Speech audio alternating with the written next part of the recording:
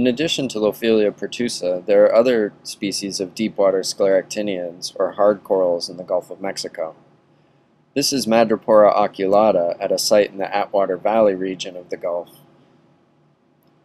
Madrepora seems to occupy a depth range slightly deeper than Lophelia pertusa in the Gulf, and forms similar habitat structure to Lophelia. These habitats support a variety of species, including the sea urchins and crabs seen here. The crab is Chasion, or the golden crab, which supports a deepwater commercial fishery in the Gulf. Many of these species inhabit the dead parts of the coral framework rather than the live parts, simply using this as a habitat structure, the complexity of the coral, rather than directly living off the live coral itself.